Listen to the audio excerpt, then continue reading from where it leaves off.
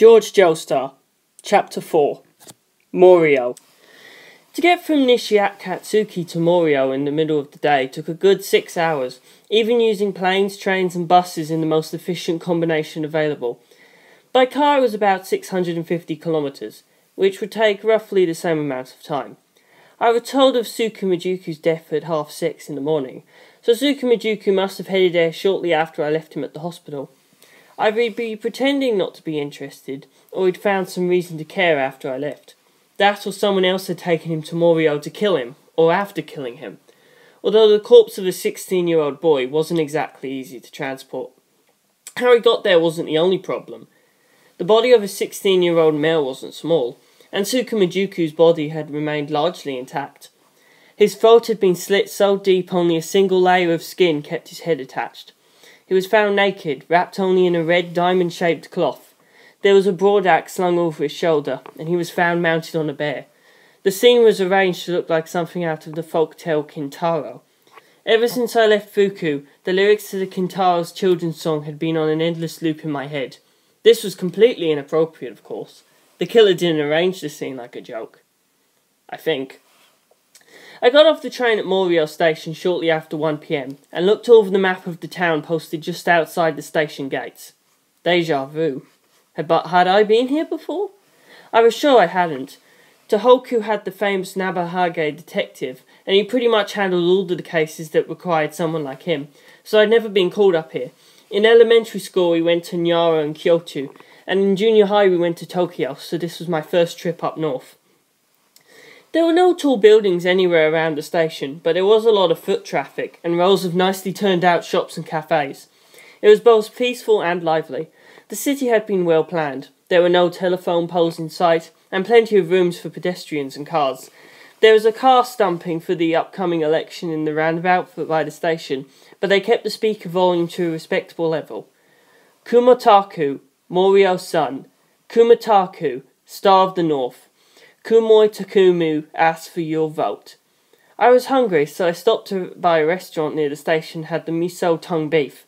A local delicacy, apparently. It was good. Beef tongues both thick and softer than I'd imagined, Tsukumojuku. May you rest in peace. When I finished eating, I took stock of my emotional state. I'd only known Tsukumojuku a few hours since I'd witnessed his entrance into our world, and was basically the only person alive he knew. There'd been nobody else to report his death to, and I was basically here to bury him. In light of this, I decided not to try the sweet sesame dumplings the stall near station was hell-bent on convincing tourists to buy. I hailed a taxi and headed for the Arrow Cross house where my strange visitor's body had been found. Morioh was in a gentle valley, and once we left the shopping area, we passed through a residential area and soon found ourselves in farmland. The road led through fields towards the sea. As we reached the water, round hills grew more common, and its topography continued into the water. There were a great number of tiny islands dotting the shallow sea. For a moment they looked like a group of umobozus peeking out of the water. It was quite striking, and tourism-friendly, as the tour boats sailing in and out of the harbour demonstrated. There were a number of souvenir shops, inns and restaurants lining the docks. The Arrow Cross house stood on top of a round hill, the biggest hill around, and the closest to the water, with a fantastic view of the sea and harbour. White walls and a flat roof framed against the blue sky, making it look like a dainty little museum. As my taxi reached the top of the hill, I saw the building's owner standing outside. He was a manga artist named Rohan Kishibe. He was supposedly in his 30s, but to my surprise he looked barely out of his teens. I don't read a lot of manga, and had never really read anything by him, but I knew the name. The Pink Dark Boy series had been running for 20 years, and had recently started Part 8. I got out of the taxi, said hello, and apologised for not being familiar with his work. "Then let me show you my art," he said, and his finger went through the air in front of my eyes, sketching a mysterious boy in a broad-brimmed hat. Not only was I able to make out what he was drawing in the air, I was apparently so impressed with the quality of his life, it felt like I'd been struck by lightning and froze to the spot, unable to move. I think I even passed out for a moment. I don't know if this surprised him or disappointed him, but he gave me a dubious frown, and then said, "I'll show you around the Arrow Cross. I purchased it quite recently, and I've only lived here 6 months. Of all the rotten luck. Here I was, happy to have acquired a bizarre building, and it gets used for a murder. What a cliché. I suppose I'll have to turn it into something worthwhile, but I can't just write the details of a real case into my manga. Or should I be more concerned about finding a place to stay until the case is solved? He spoke very quickly and frequently changed subjects. Clearly conversing with him was going to be a workout. I doubt it. It's a big enough house you won't necessarily need to use the room where the body was found, and there seem to be plenty of entrances. I see. Good. I suppose both Agatha Christie and Ellery Queen both show everyone living normally in the house after a murder, even though staying together just leads to more murders. I always assumed that was forced by the needs of the plot, and would never happen in real life, but I suppose we all believe that one murder's enough to end things, and nothing bad will ever happen to us. And it's such a pain to find a new place to live. Even now someone's been murdered, I find myself quite grateful I can keep living here. In my line of work, I've known plenty of people who fought like this, and then got murdered. I decided not to mention it. Our feet scrunching on the gravel, we did a circuit of the building. There were no bushes or flower beds, but with this view they hardly seemed necessary. This is a spectacular view, Rohan-san. With a view like this at home, I can see why you wouldn't want to switch to some dumpy hotel. Below us you could see the white sands of Morioh Pearl Beach, and countless tiny islands out in Morioh Harbour. Rohan glared at me, muttering, "Rohan-san," several times. Crap, did I get his name wrong? It was Rohan Kishibe, right? "Nobody calls me Rohan-san," he said at last. "Pardon me, Rohan-sensei," I said hastily. "No, that's not what I mean," he exploded. "There's no need to call me sensei whatsoever. I shudder at the very thought that someone might think I wanted that. I'm simply not at all used to being addressed by the family name. My editors, readers, and even the bank clerks down in town just call me Rohan." Manga artists sure were eccentric, I guess. What he was saying wasn't that out there, but the over-the-top eruption of emotion certainly made him one to watch out for. But "No buts allowed!" he screamed, and went with his fingers again, drawing that boy, and once again I was super impressed. Had I become a huge fan of his quickly, or did Rohan's art have some sort of special power? Eh? Rohan? "You can no longer call me anything but Rohan." The word refused to come out. I was trying to address him by his family name, but only his given name would come out. What was this? This was weird, right? Was something wrong with me? Rohan turned and grinned at me.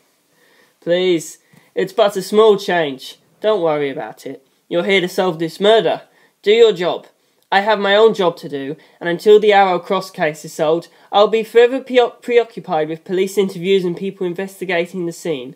Like I'm made of time." What did he mean? Don't worry about it. So he did do something to me? What? He'd just drawn a sketch in the air and made me go vzz. But not just that. He'd done something else. Something that changed me. What did that mean? This was very strange. Something bizarre was happening, something I didn't yet understand. I'd have to be on my guard around Rohan. Like the name Arrow Cross House implies, the building was shaped like a cross, with each point shaped like an arrow. There was no dedicated front door. Each of the arrows had 2 doors, and any of the 8 could be used to get inside. "The Arrow Cross is a strange sort of house," Rohan said. "It appeared 5 years ago, without any of the neighbours noticing the construction, despite the size of it. For 3 years before that, a different house stood here. So to build this one, they would have had to knock the old one down, or at the very least remodel it considerably. But no permits were ever filed. Furthermore, this house is clearly visible from the harbour, and anyone glancing upwards would have seen people working on it. Yet somehow the Arrow Cross was built without anyone noticing. This is quite a mystery, wouldn't you say? Not only were there no permits for construction, there is no record of sale for the land. It was officially owned by the city of Morioh, and construction was done illegally. I spent some time attempting to locate the owner. When they gave up and decided to tear it down, I stepped in and offered to purchase it. My previous residence had just burned down, you see. This place is perfect. It's quiet here, and the house itself is fascinating. I love not knowing who built it or why. Now, the house that stood here before this one was a very simple square building, but it was also bizarre. It had no windows or doors, no visible entrance at all. I'm sure there was an entrance hidden somewhere. After all, if there was a sunroof or whatever, you'd never know from downhill. Although that does beg the question of why they'd wish to obscure such a glorious view. At any rate, that square house, the neighbours called it the Cube House, supposedly was moved here from a town called Nishiakatsuki in Fuku. How that rumour got around without anyone having any idea who owned the house, nobody knows. Eh? Nishiakatsuki? That's where I'm from. I know, Rohan purred. How did he know? It was the police who had called me to let me know Tsukumojukus was dead, and when I'd called Rohan, I'd have no reason to mention my current address. I suppose he could have heard my name on the news, but I was a minor, and had already had death threats from several psychos, so the most specific information available given about me was always from Fuku. Or did Rohan have connections with the police or those in power that could get him that kind of information this quickly? Whatever. I was more concerned with the fact that Tsukumojukus had been murdered here, in a house that had been transported from Nishiakatsuki actually meant. Did you know there's been more than one detective murdered in this town? Rohan suddenly asked. More than one? Really? I suppose you wouldn't know. The first one happened in the middle of the night. The news has only just started talking about it. You wouldn't have had much chance to watch TV on your way here either. Tell me, was that boy, the one killed in my arrow cross, was he a detective too? He had said he was. Yes, although he was from far away, and what cases he handled. I knew perfectly well. He'd solved 15 locked room murders in 1904 in the Canary Islands in another world, but bringing that up here would just confuse things. I'm not sure, but he was definitely a detective. I see. So then he's one of the serial detective murders. Who else was killed? Do detectives all know each other? If it might come as a blow to you, perhaps we should step inside and let you sit down first? I'll be fine. The only detective I've met is Tsukumojukus. Oh, in that case, a man named Hakokuyuku Sachiari, and a girl with a very strange name, Neko Nyan Nyan Nyan. I'd heard of both. They were both Tokyo detectives. We stood outside one of the Arrow Cross's doors, and Rohan told me how Hakokuyuku had been found across Morioh harbour at Boingi Cape, seated on a giant stuffed sea turtle. Neko had been found in town, near a strange-shaped stone called Angelo Rock, surrounded by stuffed dogs, cats and pheasants.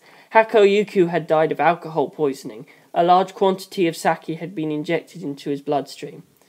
Neko had suffocated from the massive quantity of dumplings jammed down her throat. They'd clearly been made to look like Ueshima Taro and Momotaro, while Tsukumojukus was Kintaro. A serial killer killing detectives. That meant I might be targeted too. Let me show you to the scene. The forensics people have been and gone. I've looked it over thoroughly myself, but didn't touch anything. Rohan took me through a door on the east side of the Arrow Cross. Inside was a large triangular sunroom, with large bay windows on both exterior sides and the ceiling. The walls and floor were all painted white. It was rather bright. All the furniture was in exquisite taste, and were it not for the bed in the middle, you could easily mistake it for a furniture store or an unusually elegant manga shop. There were books on the table, shelves and floor, but not the books of photographs or other decorative books you'd see in furniture stores. They were all manga. Feel free to keep your shoes on anywhere in the house. This is the east sunroom, which I use as a bedroom, Rohan said, leading me out into a carpeted hallway. It had no windows, so the moment the door to the sunroom closed it seemed very dark indeed. I had the silhouette of the bed and cabinets burned into my eyes, and had to blink furiously the whole length of the hall. Doors to either side led to the bathroom and toilet. At the end of the hall was a very large square room at the centre of the Arrow Cross house. Every house I'd ever been to used large open rooms like this as a place to entertain company. But not this one.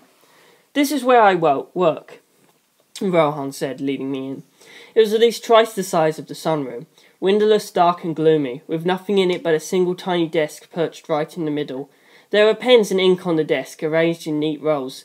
The walls were bare, with only the doors leading to the other arrows breaking the monotony.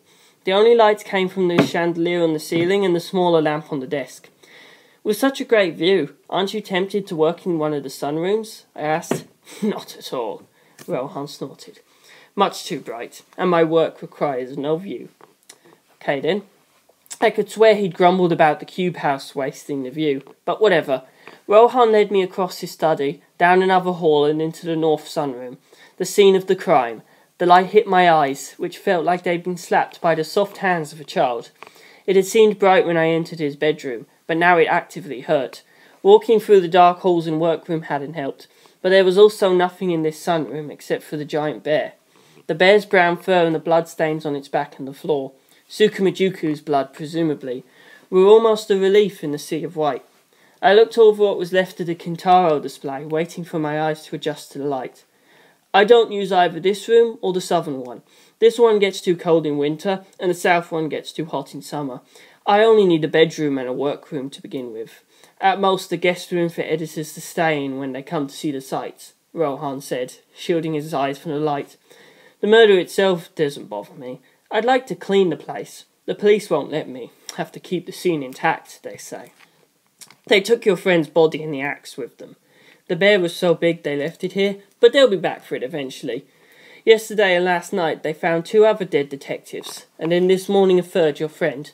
They're rather busy. They're forming a special team to deal with things. I had them leave a copy of the crime scene photographs and the forensic data, if you'd like to see it. He had them leave it. What led to this arrogant streak? It didn't seem to be just a personality thing. It was like he'd gotten used to the world bending to his will.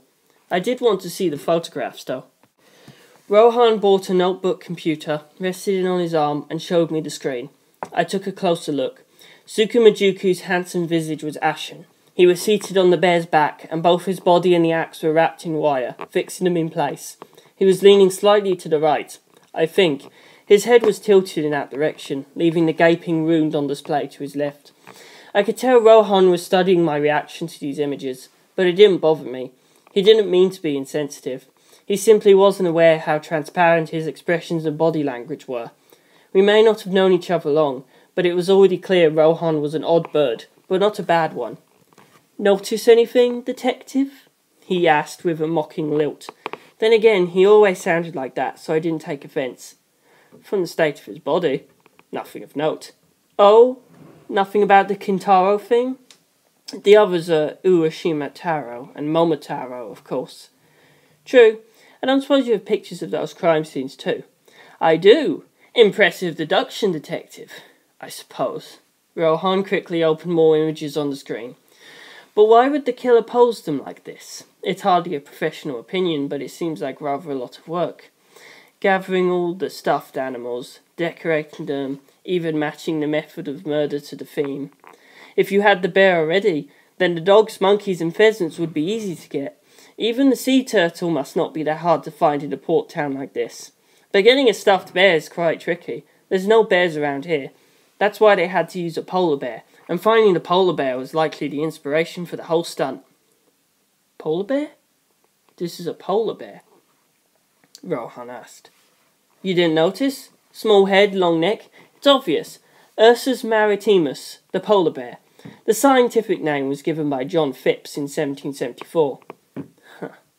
That should narrow down the owner then, even more than owning a normal stuffed bear. But this is your bear, isn't it?" "Heavens no! There are no polar bears in my manga.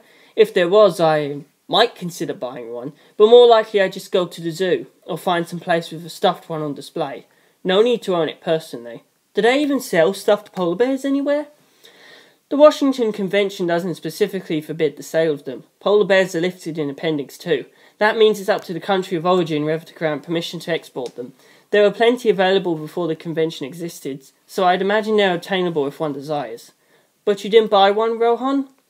"No. Decorating with animal corpses is not my style." "I see. Getting a stuffed animal this size into your house would be very difficult. It would take several people." "I'd have noticed." "The murder happened here late last night or early this morning. Did you go out at all?" "Of course not. I was drawing until 2 a.m, then slept until just before dawn. I usually sleep until sunrise, but I woke a little early this morning." "Dawn. It starts getting light around 5 a.m. this time of year. Sunrise yesterday was at 20 past 5 a.m.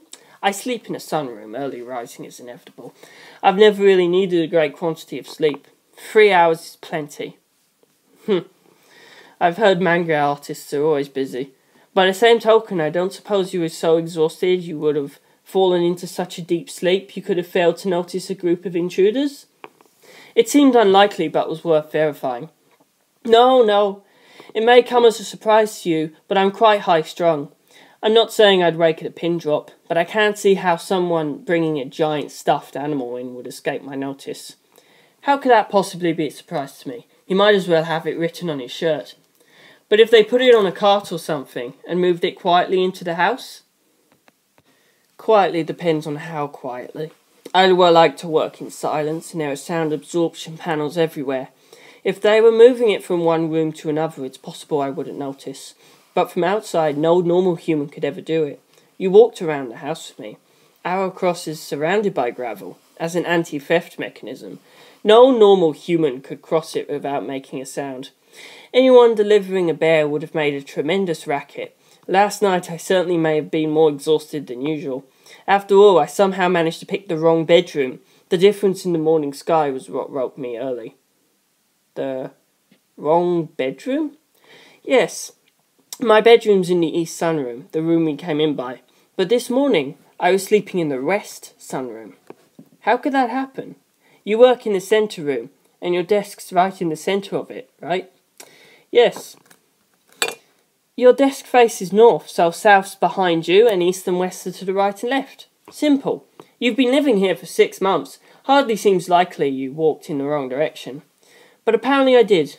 I like to keep things orderly, you see. I cannot bear things that aren't symmetrical. That's part of the reason I purchased the Arrow Cross.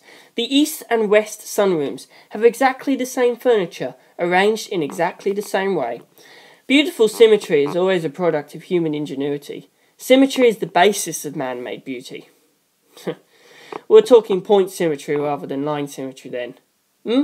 No, line symmetry. The rooms are mirror images of each other. Then something even strange is happening here. The placement of furniture in the 2 rooms is reversed. You'd notice the moment you open the door. Yet you fell asleep without noticing? Did you get in bed without turning on the light? No, I turned it on, got in bed, and pressed the switch near my pillow. Do you drink much?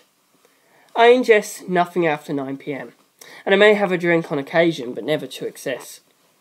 I guess these mistakes just happen. After all, I'm not the only one who made this mistake last night.